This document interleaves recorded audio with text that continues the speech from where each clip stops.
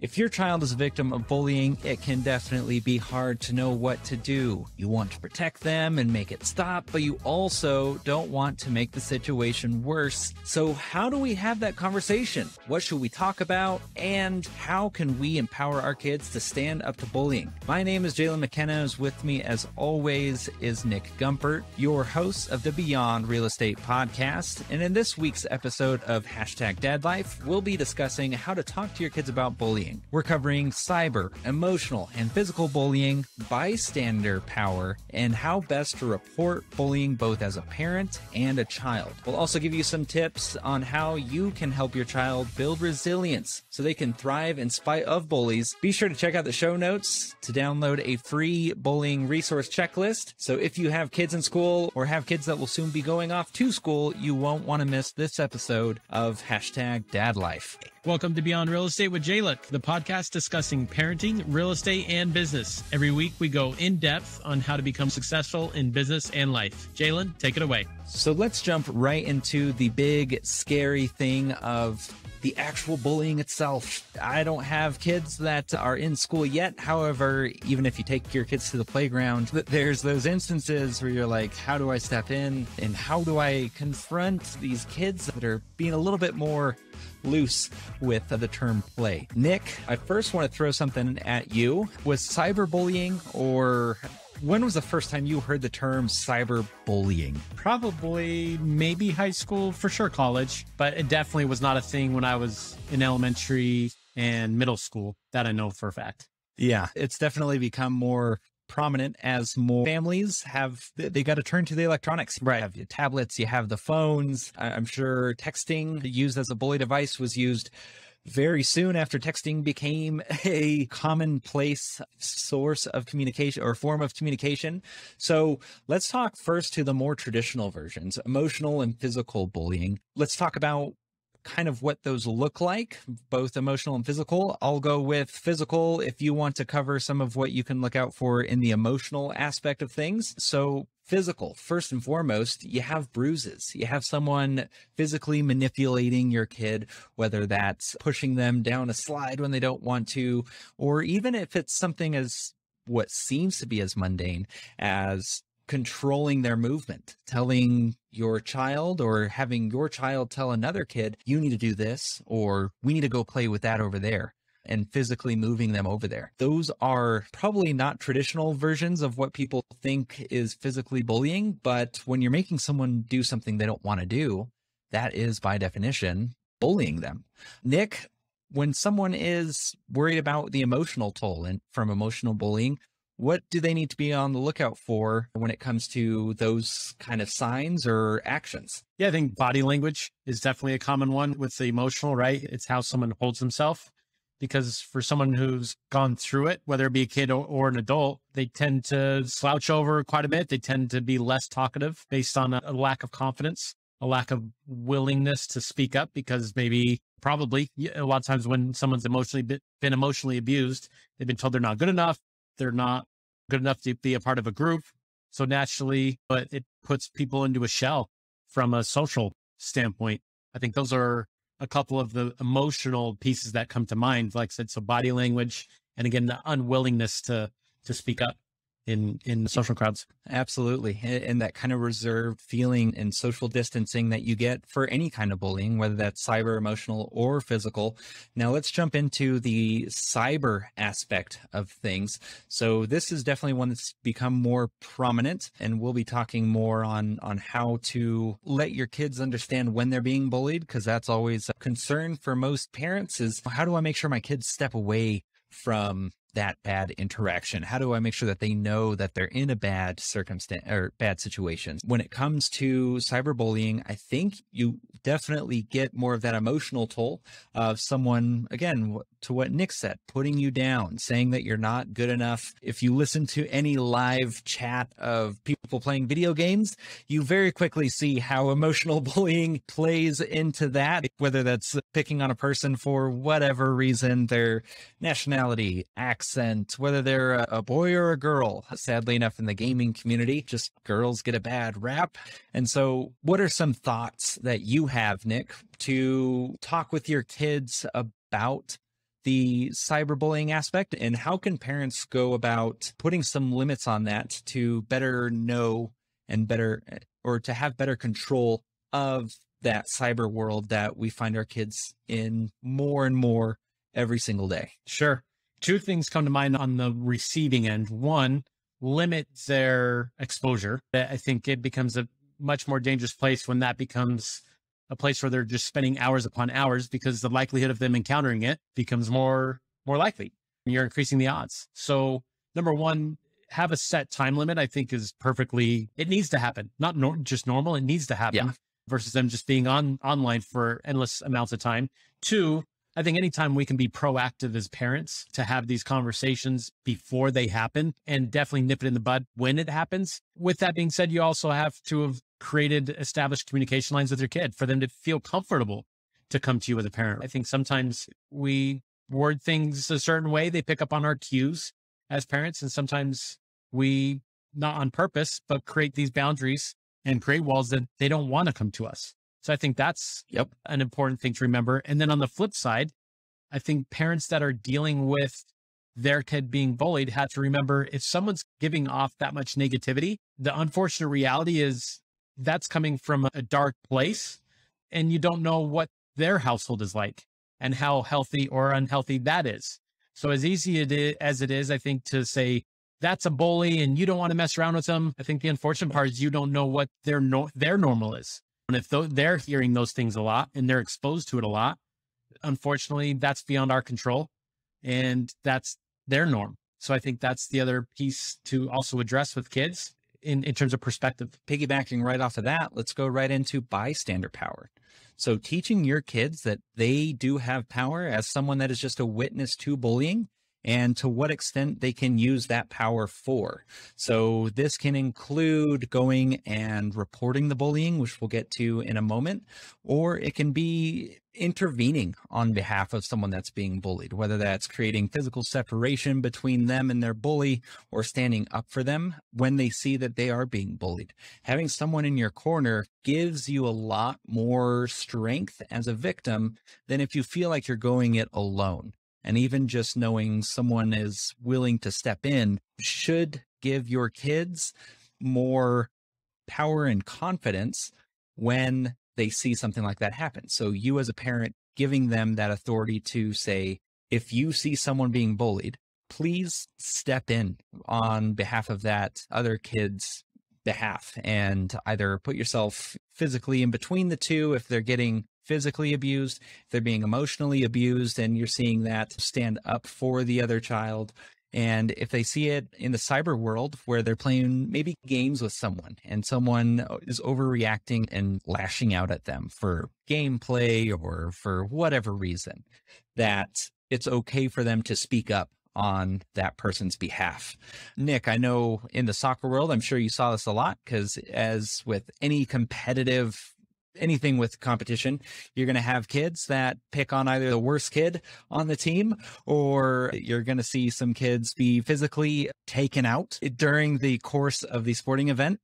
How did you as a coach go about handling those situations? To be honest, I didn't have many scenarios that dealt with bullying, to be honest, with the girls' side or the boys' side. Not to say I handled it perfectly prior to, but those types of scenarios we would definitely talk through as a team off of the field to talk about what was important in terms of how we communicated to each other, not taking things personally, how our tone of voice can be portrayed differently depending on what situation we're in. And in the sporting environment, that how we talk to each other is going to be and needs to be different than how you would talk to someone in a classroom at school. And I condoned bad language. I always nipped that one in the bud straight away and said, look, there's no place for it. If you want to do it amongst yourself and your friends and in your household, I can't control that, but I can control here on the field. Because I dealt with a lot of these types of topics up front, I didn't deal with any of it, to be honest. There's no negative story that I can honestly share to say this situation was just a tough one to deal with. But that's me and my experiences. It's not I can't speak for everybody, but that's what I can speak on behalf of. You pointed out, just to what we are talking to, that it's more the power of setting those expectations telling everyone exactly what bullying looks like and what that looks like amongst teammates and also the opposing team, and that you won't stand for it from any of your team members. And so that then creates an atmosphere of everyone else on the team to understand that's just not an option for them to do.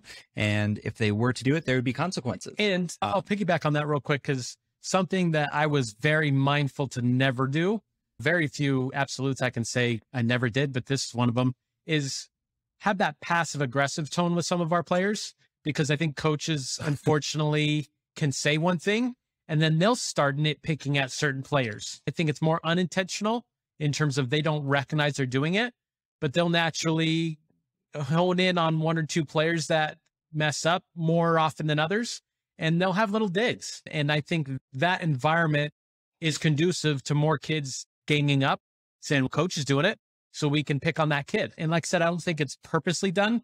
Nonetheless, I think those situations start small and they can get big real quick. And now all of a sudden you have that bullying environment, but not many, maybe those individuals don't look at it as that, because it's just a joke. It's just kidding. And I'm just messing with you. Yep. And now you're writing that gray area that I think a lot of teenagers and kids struggle with is, are they my friend or aren't they? And I think the ability to decipher that is, if you can tell them to stop and they stop, a friend is going to stop, versus those kids that keep doing it and keep doing it. There needs to be a discussion there, because good friends don't keep doing that. Good friends will say, look, I took it too far. My bad. That's my fault. And again, they know when to stop. So I think that's a very real thing. And I think it's important also to talk with your kids about that. If their actions are being portrayed as being a bully, or if you as a parent see this bystander power goes for you as well. Because if you see your kid being a bully or not acting in the way that you understand a good human being acts towards another person, whether that's friend or stranger, you need to understand that it's your responsibility to step in on that other person's behalf and explain to your child what happened there. Explain to them that what they're doing is going to be portrayed as negative and hurtful to the other person. Us as parents, we can't just say, we'll address it when my kid does it, or my kid would never do that.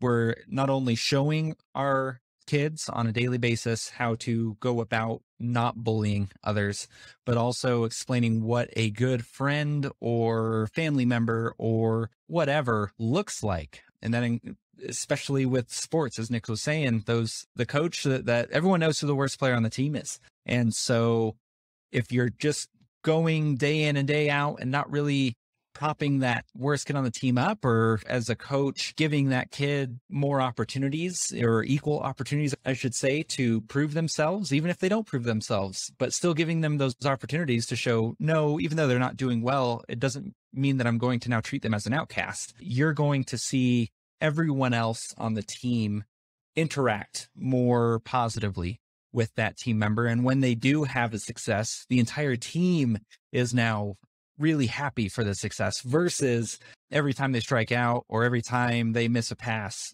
everyone's rolling their eyes, because of course they would do that because they're the worst player on the team. I really love that. And especially in sports, it's really competitive, lots of emotion. And so knowing how to handle that and setting those expectations before competition is very important when it comes to bullying, because that bleeds into everywhere. These are kids on their team. Generally, they go to school with them too, and it can unravel from there. So now let's go to reporting bullying, because I think this is something that a lot of us struggle with, where we see something, maybe we say something, but it keeps happening. So what are some steps that we as parents can take? And what are some steps that we can ensure our kids know are available to them when bullying is being witnessed? So I'll start off first with knowing who the person in power is, whether that's the teacher, whether that's the organizer of the Little League, someone that doesn't have emotion directly. And so they can be a neutral voice in what's happening and see whether or not there's actual bullying. Because I think sometimes there's always that, like, my kid is being bullied, and it's not really your kid being bullied. In some instances, not every instance, maybe your kid's being sensitive. Like, we try to take a middle of the road approach here. Whereas the kid is being verbally abused and they're getting pushed around every day, or they're being talked down to by other students or by other adults. Understanding that differentiation, but also understanding who to go to is very key there. Nick, who's another position of power that you think is a good go-to in your experience when acknowledging that bullying is happening and actually fixing the issue? That's a tough one based on the fact that each environment is a little bit different, right? When you're at school at recess, that's a much different go-to than when you're at soccer training and there's one coach and 17 players training. So I guess my first answer is the closest adult. If you're that kid, that closest adult in proximity, right? Again, if you're at recess at school, it's which adult or teacher is on site that you can confide in, explain what happened. And if you're at your sporting event, it's that coach that ultimately has the oversight. I think the tough part, of course, then becomes you're explaining the situation and I didn't see it, right? Or I didn't hear it. I think that's the tough part because, again, it creates a totally different perspective for someone who did not witness any of it, see any of it, even if it was a coach. And their eyes and attention is somewhere else. And I didn't just see him right now, just shove you 3 times. I'm sorry. That's real life, right? It happens at soccer trainings, at baseball trainings, at football trainings, et cetera. When you have close to 20-ish kids, or in football trainings, you have more than that. But that's my long-winded answer for saying that closest adult for kids involved. And then if you're that parent, I guess the go-to is going to that neutral source that you alluded to, because you have a little bit different perspective as the parent. It's so easy to get emotionally wrapped up into it. And so the ideal situation is getting someone who's unbiased to the situation, said, let's get the whole picture, not just one version of it.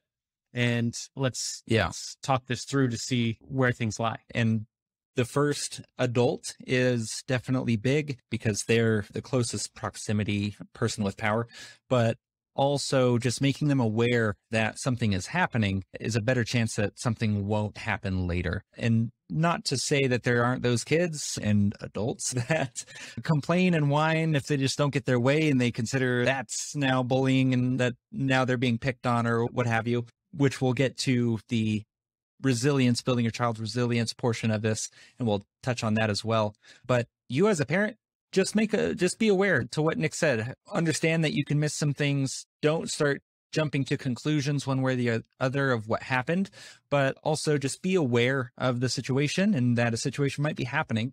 And I think something that, again, we'll talk to here in a second, right after this, is open those lines of communication so that your kid understands who first to go to in the situation. And then later after the situation, make sure that they're comfortable with bringing up that a situation like that happened, whether that be at the sporting event or at school, so that you as a parent understand what's happening and you're not surprised a few months down the road when a teacher comes up to you and says, hey, this has been happening with your son or daughter for X amount of months, because that's a feeling of hopelessness that it's like my kid has been suffering for this entire time and I didn't even know what was happening. Let's just jump into that now, actually. Building your child's resilience. Nick said it first, open those lines of communication. And Nick, what are some ways, I know we've talked about it briefly in other episodes of #DadLife, but what are some ways as a parent that you can effectively open those lines of communication with your kids? And when's the best time to bring this up? And I'll say the final thing is, what are your next steps in the action plan when you find out that bullying is happening to your kid or potential bullying is happening? Yeah, I think best time to open the lines of communication up is before it even happens. I think, unfortunately, a lot of parents wait for something to happen and then that spurs the conversation. Yep. I think if you can be out of that emotional state of whether it be your kid is the victim or the antagonist, then it's easier to role play a little bit and play pretend.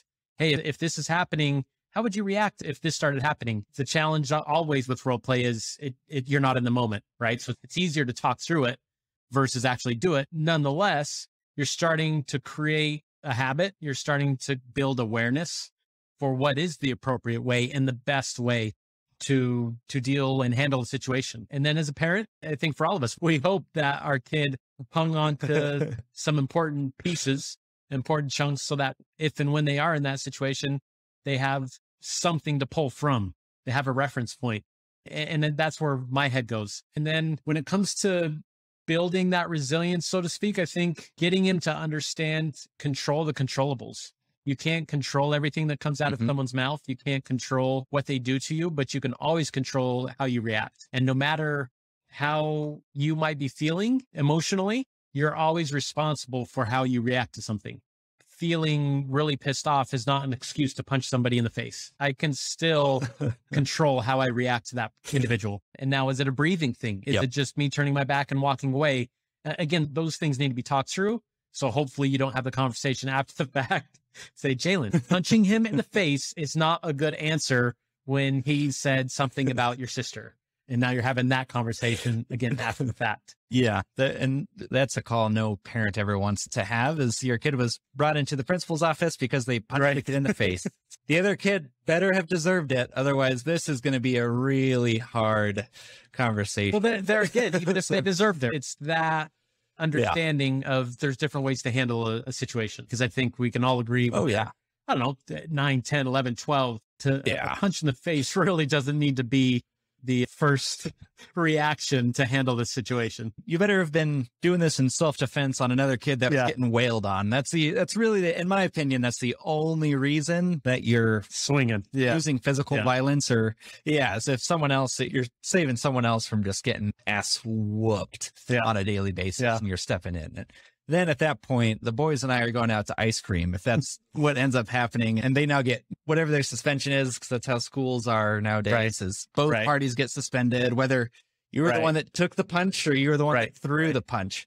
You're both getting suspended. It's like they now have 3 days of vacation. We're going to go do fun stuff on these days if they're in the right. Now, if your kid's in the wrong, I think it goes back to the open lines of communication and you as a parent coming into it as a neutral body, understanding that your kid may have messed up or they could be in the right, but not making any judgments until you hear all sides that you have access to. So whether that's the teacher's side or the other adult side of what happened and your child's side, and then draw your own conclusions. But I would say it's not fair for you to come in and start punishing your kid or not punishing your kid just because of your own perception of, oh, my son never would do that, or my daughter is always just picking on people, that I told her this would happen. We're advocates for our kids, but being an advocate doesn't mean that you either side with them or disagree with them on every single circumstance. Nick, I think we had a really nice, productive conversation here. I'll let you if you have any final thoughts, I'll let you finish up with get those out there, and then I'll wrap up this episode. One last thing I'll add is trust and bullying are similar in that it's always in the eye of the beholder, right? It's the person you're trying to do something to. So if I say, Jalen, trust me, I can never determine that's always coming from Jalen. And if we're talking about this bullying situation, it's never the person doing it to determine whether or not I'm doing the bullying. It's the person I'm doing it to. And I think that's the reality when we're trying to decipher, I'm not a bully. It's not in the eyes of you, is it? It's who's on that receiving end of it. And I think that's what also gets lost in translation sometimes, is where that determination comes into play. And it goes back to, again, if someone's telling you to stop or asking someone to stop, that understanding of saying, okay, I need to stop. And if you don't, and it becomes a continuing thing that you're making someone do, as you said at the very beginning, you're forcing them to do something they don't want to do. Now it's an issue. Right. So just again, perspective matters. Perspective. Keep that in mind. Nick, great final thoughts. That's it for this week's episode of #DadsLife. We really hope that you found it helpful and informative. If you have any questions or comments, please feel free to reach out to us on social media or at either one of our emails. All that is linked below. And of course, there's a comment section, whether that's on this podcast page or YouTube, wherever you're listening to us. And if you liked what you heard, be sure to subscribe to the podcast and leave us a review. It goes a long way towards helping grow the show. Thanks so much for listening, and we will see you on Wednesday, where we'll be discussing tips for first-time home buyers. If you're interested in buying a home, whether that's next month or next year, you'll definitely want to tune in for this. Thanks so much, and see you then. Want to see, hear, or listen to more of Nick's take on California real estate market? Check out my links below. Also, check out the links below for more information on products, books, or references made in this podcast. And please don't forget to subscribe, like, and share.